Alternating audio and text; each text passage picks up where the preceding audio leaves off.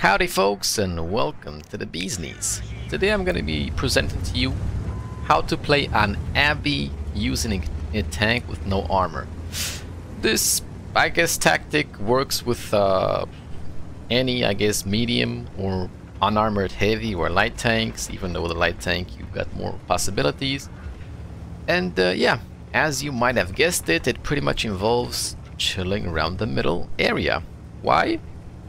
Well, if you don't have any armor, you probably notice that Abbey is pretty much devised of like 3 long corridors, right?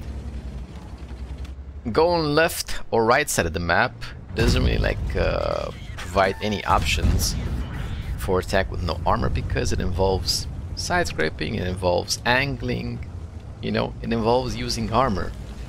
But in the middle you got these like nice ridge lines from which you can first of all spot targets going towards the middle. As you saw, like we caught this pattern climbing up. You can spot targets going up in the middle, and you can also shoot them. And you are relatively safe from being shot from the enemy team. Of course, if you over peek in the middle, you can get shot quite easily by the TDs, but I'm not. I'm just like peeking slightly with my turret, right?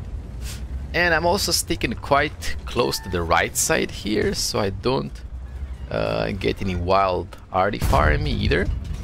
So yeah, pretty much chilling around the middle area is a very good thing to do if you don't have armor on this map. You can spot targets, you can shoot them. Note though, from this side you definitely do not want to push up. You can actually go up here in the middle of the map. Not recommended from the side. Why? Because you might have noticed that this part here of the middle is open, and you can easily get shot from the enemy base, right? Potential snipers already can just shoot inside and they can actually kill you super easy. So do not try to push up the middle ever, it's just not worth it, right? Not worth it. If you get the other spawn though, the middle from the other spawn is bliss.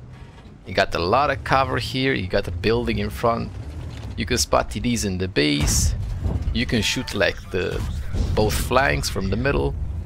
From the other side it's much better, right? You could even say that the middle area is not very well balanced, right? It's more biased towards the other side. You can farm super easily from the middle. But from this side, I recommend being cautious and only like peeking around these areas. You can also like get like a couple of side shots in the middle, of course, if the enemy team yeah, pushes at the bushes. And you probably noticed when I tried to shoot a progetto, I hit behind those rocks. I went a lot closer to the rocks, so I don't get sniped from potential, you know, PTA that's in the base. Well, as this game developed, I didn't intend to like stay in the middle forever, but as this game developed, I noticed that we're losing an ISO line, so yeah.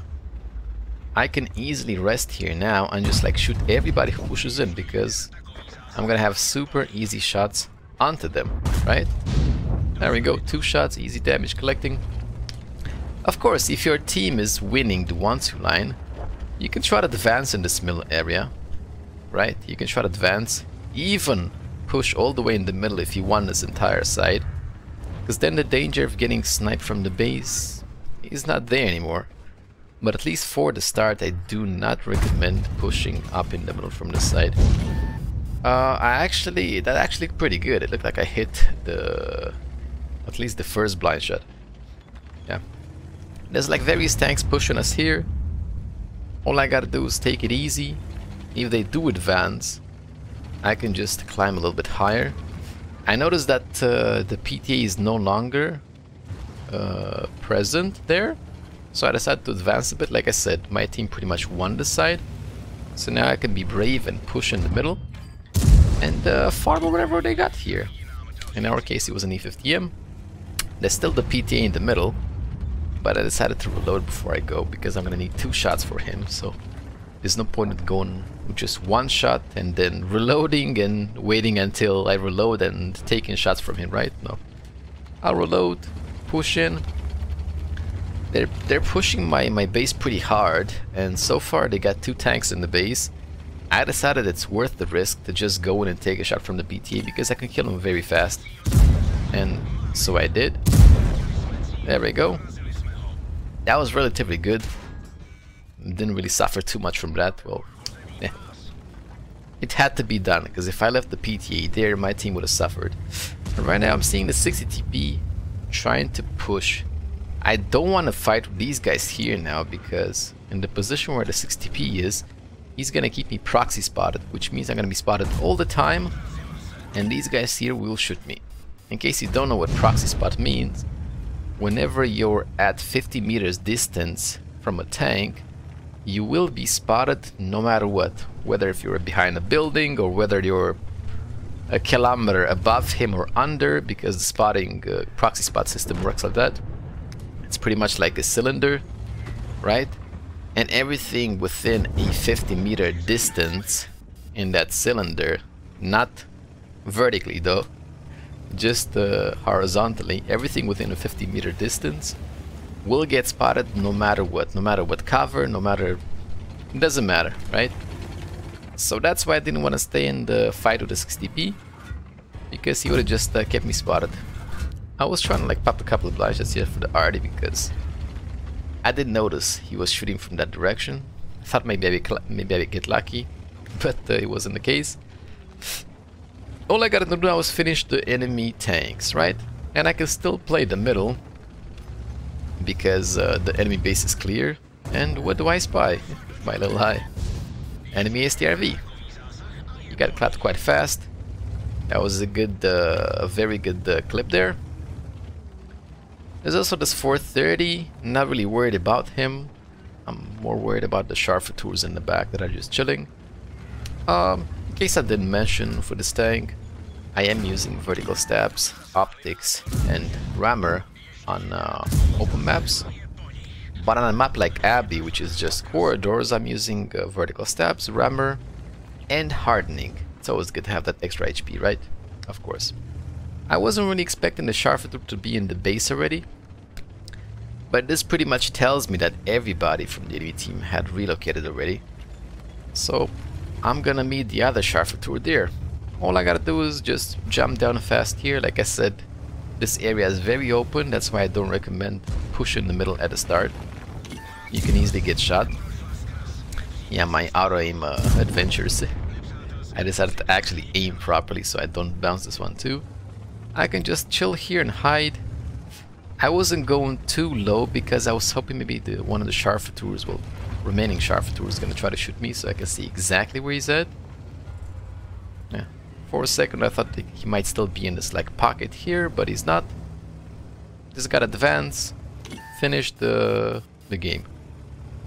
Well, I got spotted, so he's either up here where I'm aiming or on the right side where artilleries usually hide, right?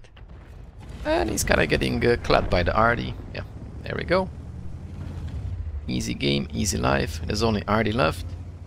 If we can actually get to him in time. And looks like we can't. There you have it.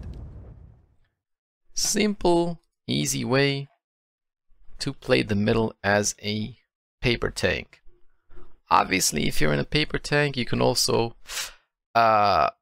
use the 9-0 line to snipe, right? The thing is, you can't really advance too much on both sides, only like run these areas to snipe.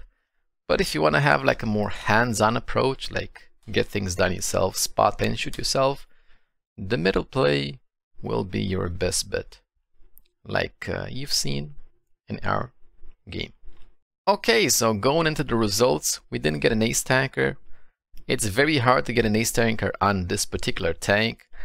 I have gotten ace tankers on this, but you know, I thought that this game was just like too nice to not showcase it, especially since, you know, people are always interested in map guides, so to say, even if this was like a more simple one. Anyways, we managed to get a high caliber medal. We got 112k credits, probably had some booster going on, 2009 XP, and Mastery 1. Going into the detailed results, we ended up with 6,961 damage. I did hit one or two of those blind shots I was telling you in game. We got 5 kills, 1,300 1339 base XP. We also managed to get 1293 assist damage. I was probably like spotting the tanks late game. Like I said, this is a corridor map, so V-range is not really needed. And last but not least, we lost 49,000 credits. I am using only gold ammo on this tank, as I've explained in the previous videos, that the base velocity is very low for this tank, and the APCR helps a lot with accuracy. You're gonna notice that the accuracy of this tank is not the best, even with APCR ammo, but having the faster shell will definitely help you with that. So yeah, we made minus 49,000 credits. I was like using a little booster, probably 25%, but it's tier 10, so don't really expect to make credits at this tier. Okay there folks, that was pretty much the video for the day. Let me know in the comments below what do you think about the tactic, and also what do you think about Abbey as a map. Not everybody loves it, so I know that for a fact. That's about it. Don't forget to subscribe and like the video, and of course share it with your friends so we can grow the business to astronomical, global, incredible levels. Until next time, thank you for watching. Have a good one.